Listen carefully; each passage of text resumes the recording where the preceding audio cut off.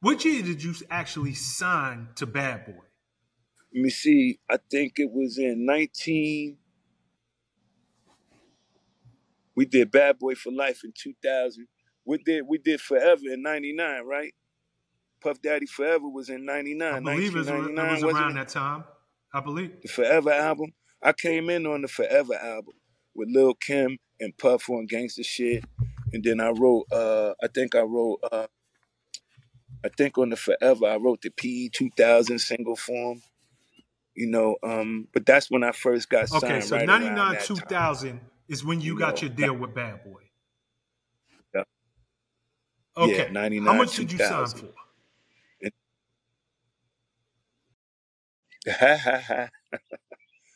That's something that I wouldn't know.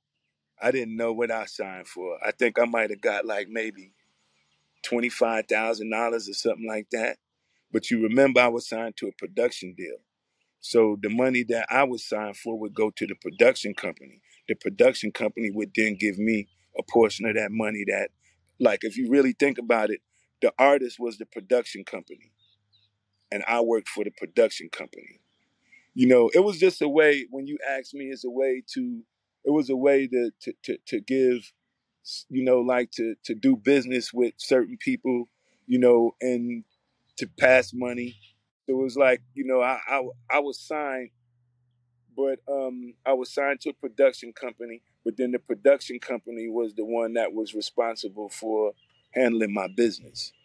It makes If that perfect makes sense. sense. Make We sense? both come from the music industry, so I get it. I Yeah. want to make sure the audience gets it. So, just for clarity, you're signed Right. to a production company. The Hmm. production company is technically your label. Your label then signs to Yeah. Bad Boy, which is the distributor for your label. For your label. Okay. Right. Right. So if Puff gave me $350,000 for a deal, which I'm sure was somewhere around there. I didn't see the 350. I might only saw a couple of bucks of that, maybe 20, 25, if that much. So that means that he gave the money to the production company. Production company then gave me that Okay. that portion. At best, you're saying your And then advance, and this is your advance in your pocket, not your recording budget, but your advance in your pocket to make sure you got money to live, money to eat while you're recording your album was 25,000 at best. at best, and that might be stretching it a little bit. It was real low, but at the time the money didn't really matter. The opportunity was there, so the opportunity meant more than the money at the time. You know what I'm saying? So it was like, if I'm not getting a whole bunch to sign, I'm not really tripping off of getting a whole bunch of money up front, because at the end of the day you still got to pay it back anyhow. So I wasn't really tripping on getting a whole bunch of money. I just thought that being with Puff, we're gonna go put this album out. I'm gonna clear that money. I'm not worried about that. Even if if he gave the production company 350,000, and then I had to recoup it as an artist. So even if he gave, whoever the money goes to, the artist has to recoup that money. So we put out a video, put out a song, all of that. We got to recoup before we make money. So if he gave them $500,000, I would have to recoup that money as an artist before I would see money. So I wasn't. It's just, it was a what I always thought about is I wasn't able to be in control over my destiny the whole time. It was always like it was in somebody else's hands. Somebody else was there to make the decision for me, which I didn't actually like. I didn't like that. But Okay. I gotta ask you, when you signed to the production company, those 2 years prior to signing the Bad Boy, did you have an attorney? nah, I didn't have an attorney then. I didn't have an attorney then. Oh, hold on, hold on. You know what? It was a time, who put Kenny Marsalis, I think, was the one who put my deal together. I'm sure Kenny put your deal together once you signed to Bad Boy. I'm not asking that. I'm asking very specifically, when you signed to your production companies 2 years before even getting your deal with Bad Boy, did you have a lawyer at that point? Nope, didn't have a lawyer. But see, didn't have a lawyer then. But see, also before I signed, we had just finished writing the Godzilla "Come With Me" song, right? That was the first song that I really kind of like wrote. And it was like one of those things. It was imperative that if I didn't sign, they wasn't gonna release the song, because in order for them to release that song, I had to sign my contract.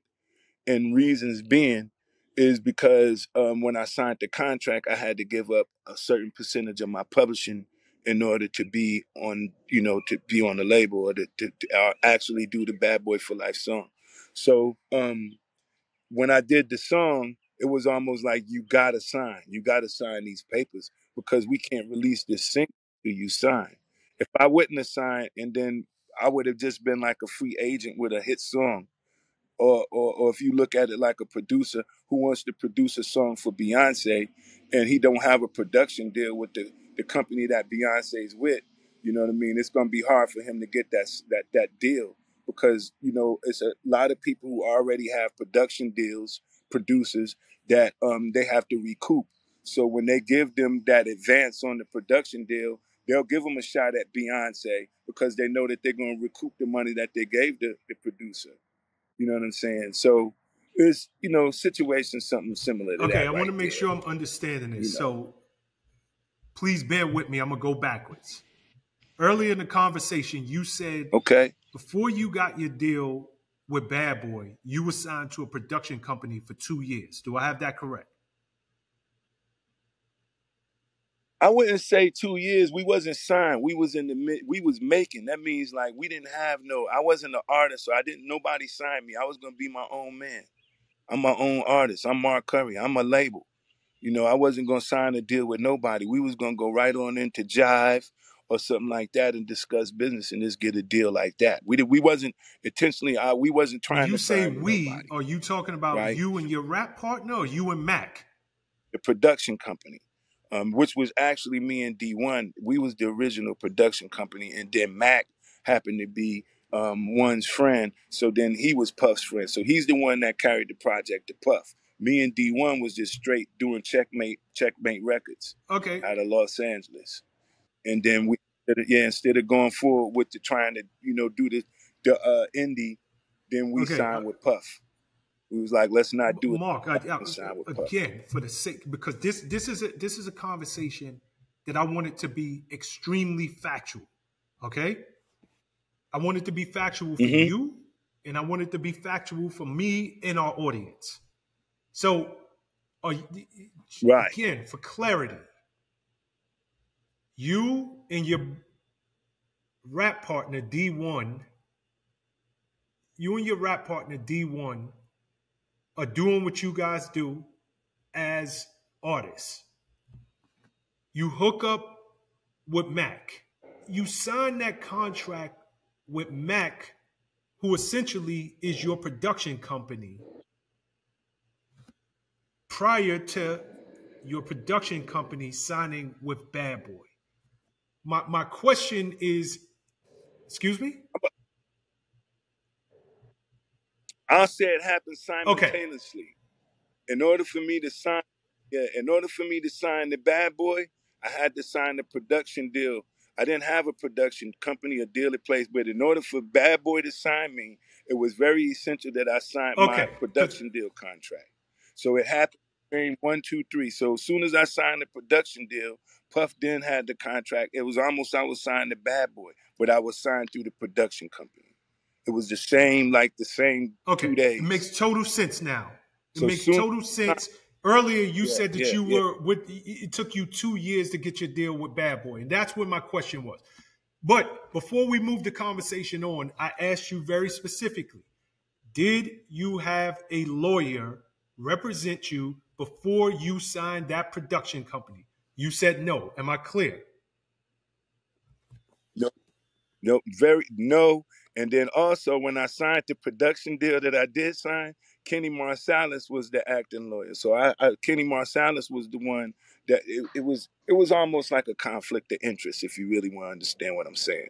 Because Kenny Marsalis was the one that was giving me the paperwork, and he also was Old Boy's lawyer as well. So when that Bad Boy when we did Come With Me, if I had to sign, they wanted to make sure I definitely had my contract signed. Because if not, then they wouldn't been able to get a piece of that publishing. So when I signed, that when you sign the deal, you saying, okay, I'm gonna give up X amount of my publishing to sign with this company, and this is how much of an advance you get for it, right? Okay. So in order for me to, when I was doing that song, in order for them to even release that song, they was making sure that I signed that contract. What's up, guys? Thanks for sticking with me to the end of the video. Truly appreciate you. If you like anything you heard here today, go ahead and hit that subscribe button. And if you know anybody that can benefit from this message, feel free to share. Peace and love. Make every move a power move, and I'll catch you all on the next video.